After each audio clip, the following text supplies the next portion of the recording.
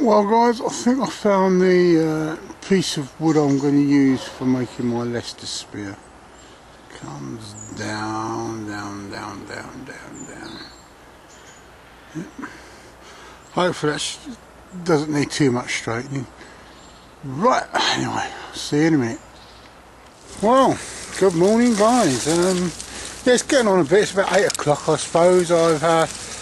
Again this week I decided to have breakfast indoors rather than out. I just lack the will I suppose, but I shall be having a brew up.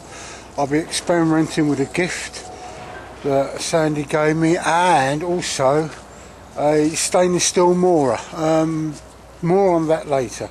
It's a fine damp day and as yet I've seen no fungi, but who knows. Well, I've just got to do some hop skipping and jumping, so I'm going to put the camera away, and maybe in the next scene we'll have a chat. See you in a bit. Well guys, some time ago, I think might have been the beginning of last year, I bought one of these to go with my Crusader Cup system. It's made by BCB, and I actually found it was pretty near useless. I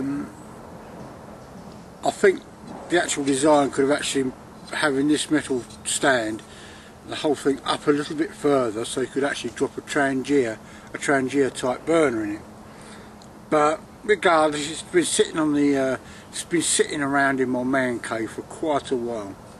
Now, as you know guys, if you've watched my little missives on the net, a few months back I was happy enough to go out into the woods with some other guys, and we had a great time.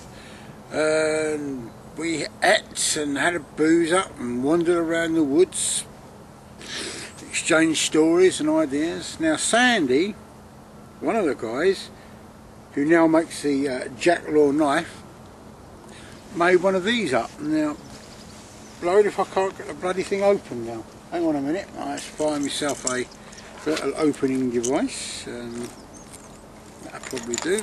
Something out of my fire bag. Got some bits in the fire bag I wish to show off today. And some ideas. Right. Basically, what he's done, he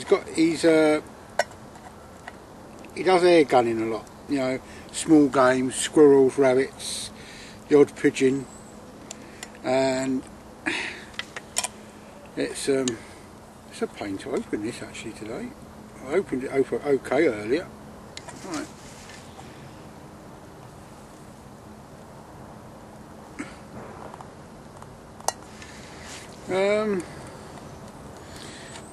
Here we are. No. There we are. He's put that inside it. You dose it up with mess, and away you go. So I'm going to experiment with this later. I desperately need a cup of tea, so I think experimenting it sooner rather than later is a good idea. And we'll see how this works. As I found a piece of hazel, and that, in the previous sequence you should have seen that, it's a long, fairly straight piece, and I'll be using that at some point in the very near future to make the Leister spear. I'm not cold forging out in the woods. I'm going to do that at home, and I'll be making the points. And as luck would have it, I found a couple of zip ties on a lamppost. There is a way of getting a zip tie off a lamppost. If you see these lonely zip ties where there's been a sign, the sign's gone but the zip tie's been laid behind, get the point of a Swiss Army knife or some point, slide it under the tab, and you can actually slide the zip tie off, and there you go, you saved yourself a zip tie. I'll be explaining more when I do the video on the Leister spear, and it's an idea I've had of making a portable spear that you can actually carry. Basically all you've got is a walking stave with 3 little holes in the top, and in your bait box, your tackle box, your fishing box, you will have the 3 points for the Leister spear. And More on that on another video soon, I hope soon. Anyway, I'm gonna cut away to the next scene, and in between times I'll be getting this on the go, and see you in a bit, guys. Alright, this is me loading it up, obviously.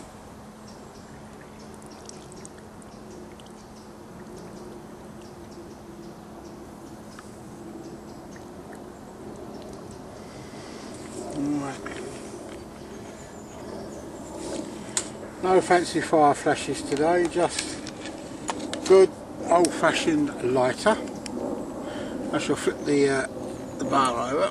Right, now I'm not cutting on it because I ain't got a bloody watch with me today, but it's not the timing that counts, it's whether it actually works to do what I want it to do, which is actually boil water up for tea. Right. What I've got in there, guys, is half a litre, which is 500 mils, obviously. That's just about a mug of tea for me. That's the early morning brew. We're going to see how this works. Now I've got it on the go, and while I'm waiting for that to brew up, a little chat, I think. Well, the water's on its way, and it's time just to sit back, wait for the thing to brew up, to heat up, boil up, and what have you. What's been going on? Last week I bought one of these. It's the what's my lighter? It's the advanced Mora clipper, really. They call it the companion, but this one's stainless steel. I know some of you have probably rolled your eyes up and what have you. You go down to the seaside, down to where there's salt water in particular, carbon steel knives corrode like buggery. And it takes a lot of effort to keep on top of that. So basically I bought it for when I'm doing coastal work.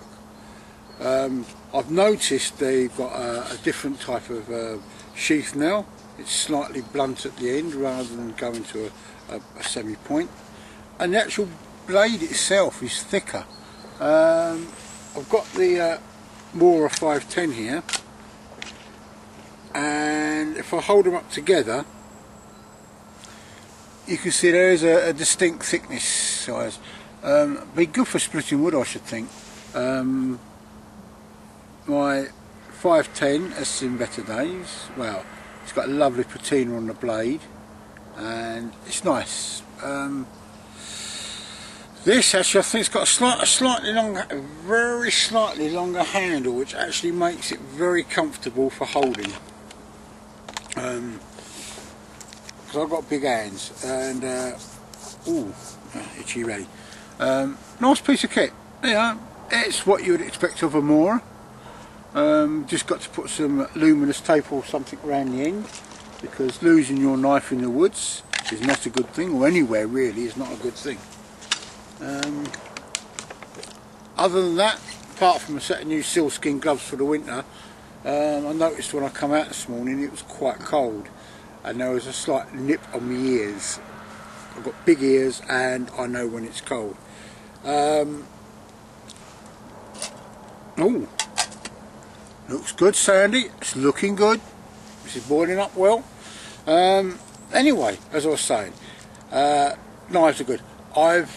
To that end, as far as equipment goes, to that end I've set up my own Facebook group, and you're all quite welcome to apply to join. The only real criteria is to do with keeping everything simple, no fancy gadgets. So when it comes to knives, it's simple knives, you know, like Sandy makes, like the Woodlaw knife or a Ben Orford knife. It's a simple, straightforward knife. All knives basically perform the same function. Some people over-egg the pudding, you know, and they want to add this gadget on that. I mean, I've seen the WSK knives, and I've seen the Tom Brown tracker. In fact, I've handled the Tom Brown tracker. You might as well have a sledgehammer. It's so heavy, it's not comfortable to use. A knife is a tool, it should be comfortable to use. out in the woods, you craft your tools. You want a spoon, you make one from a piece of birch. What else has been happening? As I say, it's called KISS Bushcraft, Kiss Bushcraft. I tried to think of an alternative name, but Bushcraft, people know what it's about, basically. To me, it will always be playing in the woods, or anywhere else for that matter. Yeah, as I say, it's the making of kit and what have you. You know, you don't go out, you don't need to go out and keep buying stuff. I found a spoon head, a piece of a top end of a teaspoon, and all I've got to do now is get myself a couple of swivels for and I can make a small spoon for spinning. I'm intending to do more of that in the future, as you know, is to go fishing. Still struggling with the hemp net. I didn't do any last week, partly because work was very tiring. I was absolutely extremely knackered when I got home most days, and I mean really tiring. I was having trouble keeping awake. I often do when I get in. I like to have a little bit of a nap, but this was really bad.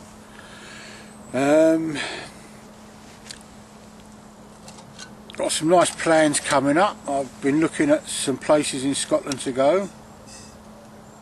What I would like to do with a group of guys is go up there and do our own thing for a week or two. Well, no, a week, maybe a few days. You know, it takes 2 days to get to where I want to go, so I'm looking 2 days there, 2 days back, and say 2 or 3 days in between. Bit of sea fishing, bit of foraging, or whatever. We'll see how it goes. I might just do it as a solo trip. The solo trip's on the upper. It's got the upper hand at the moment.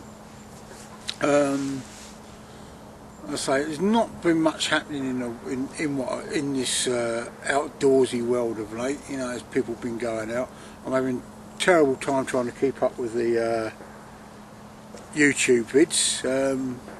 Sometimes it just seems there's not enough hours in the day. You know, there's other stuff I have to do. Doggy's okay, and the world is good. I've just taken apart a shelter that someone put together, and I'm glad I didn't have to sleep under it, because I touched a piece of wood and the whole thing just collapsed. Now there's an awful lot of wood there, and there's an awful lot of weight. I wish these people that go out making impromptu shelters in these woods would understand that you've got to use quite strong wood, and you've got to remember that the thing has got to be really sturdy, because by the time you finish building a shelter, there is an awful lot of weight there, and it will crush you if it lands on top of you. Just trying to think, is there anything else that's crossed my mind of late? No? Oh, got some fungi yesterday. If the previous video was our trip, Avalon and my trip to Dunallen Park, which is a pleasure park near us, and always manages to turn up something for us, and we had a whole heap of wood mushrooms, Arvensis sylvaticus, and they are, or Agaricus sylvaticus, so nice, and there was a lot there. We had them for dinner last night. We had a couple of boletes in there, but the boletes, I think, were just a little bit past it. They came out a bit slowly when I was cooking them up. Other than that, life's good. I'll be showing you the shaft of the Leister spear in a minute. I'm just going to sit down, relax and have a cup of tea and enjoy myself. All I can say, Sandy, is thank you. It works really well, and I am so pleased with this.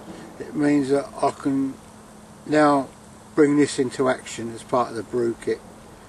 You know, just you won't be able to cook on it as such, but as for brewing teas up and what have you, pucker stuff.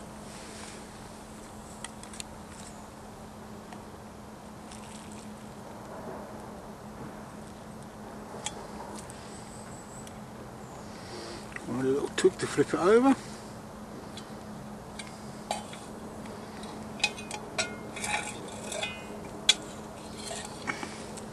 And drop the lid on it. Well, try to anyway. Sacre bleu! There you go.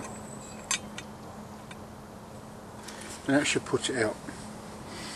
Anyway, there we go, guys.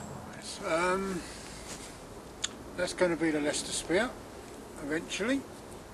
I've made it just a tad above my height, so when I'm actually using it, I'll be having either a small roomer or I've got some catapult elastic which I will use, and that will give me a bit more purchase, and the spear point will be there, and chomp, chomp, flatty.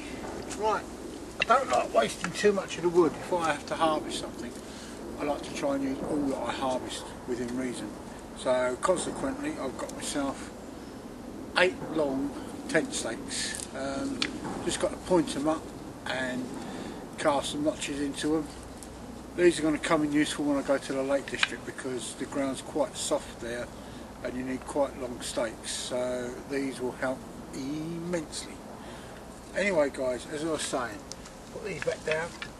That's the thing. It's slightly thinner this end. It's going to dry out a bit so it'll become lighter and easier to handle.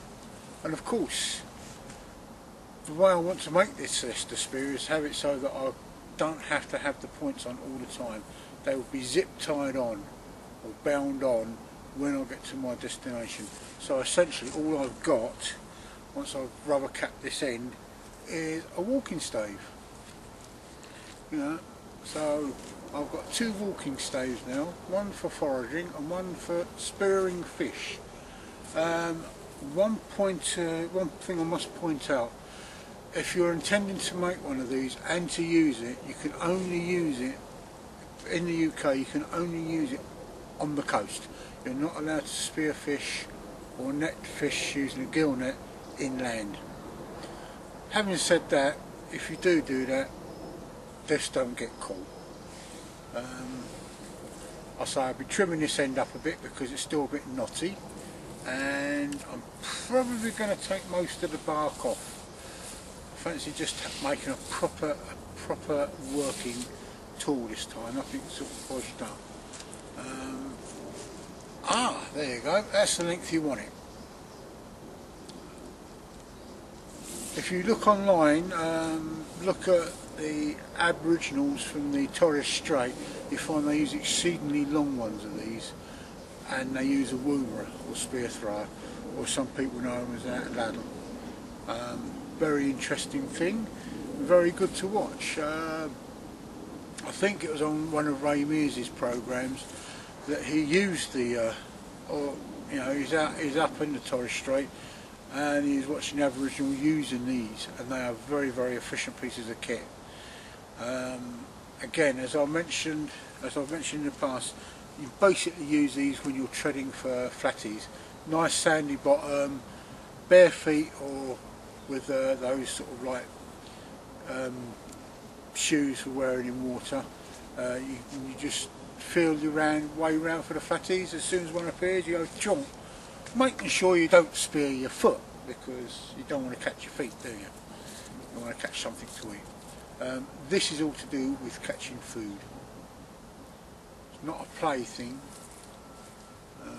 You can go and practice, but it's for catching food. You know, to me, bushcraft is simple, using simple tools, and this is one. You can go into the woods, make this. I mean, you don't even, I'll be doing the coal forging at some point, and I'll show you how to put points on. But you can even point this, split it down 4 ways, put a point on each one, so you've got basically a spear that looks like that, and bang, you've got something to hunt with. Anyway guys, enough of my burbling. I tend to rabbit on sometimes. I've got some tent stakes to point up in a little while.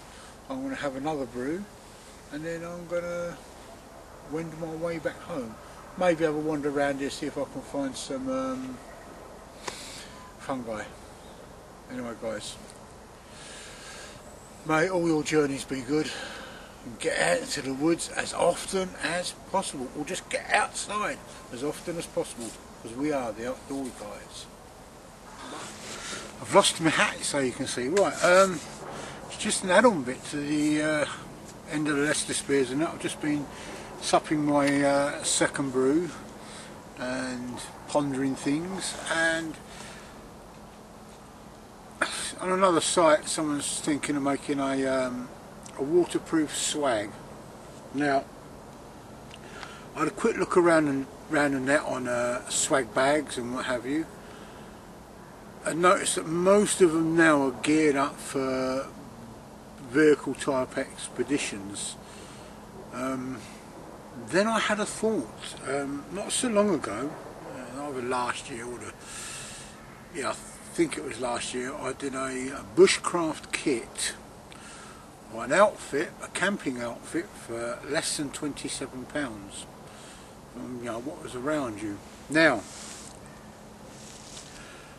looking upon that and thinking about it, that was the original swag. I'm thinking of revisiting it, but not making it as so it's a budget kit, but putting together something that you can go out into the woods with without having to load a rucksack, basically. I mean, basically all the rucksack is a bag to carry things in. All the swag is you've taken a rucksack and you've wrapped everything up in a blanket. I'm going to explore this and see where it goes. It's actually taking it down and making it a little bit more simple. The way I did it last time was suitable for summer camping, and that's the way I'm going to do it again, is because the environment we live in the northwestern Europe does get very damp from say mid-September onwards up until about the beginning to the middle of April. It's damp and it's cold. Camping takes on a different aspect. It's more keeping warm and having the right gear. Summer camping, you can normally get away with a blanket and a ground sheet, and I'm going down that route to explore it. Okay, it's winter time, but it was mild last winter, really mild. In fact, I was using summer gear to sleep out at night. Anyway guys, that's all I've got to say on that subject at the moment. I'll be going down that route, so keep your eyes open. Speak to you soon. Well, I've had a wander around the woods, guys, and not much fungi, but these little beauties are known as wolf farts. Stump puffballs, and I'll pick one up. I've just broken one open, as you can see. They're okay, they're still quite firm in the flesh. And I'm going to pick these because I think they are rather tasty and I would like to try them out. Anyway guys, I shall speak to you soon. What a wonderful end to a nice morning. I've actually found some edible fungi. The wolf fart.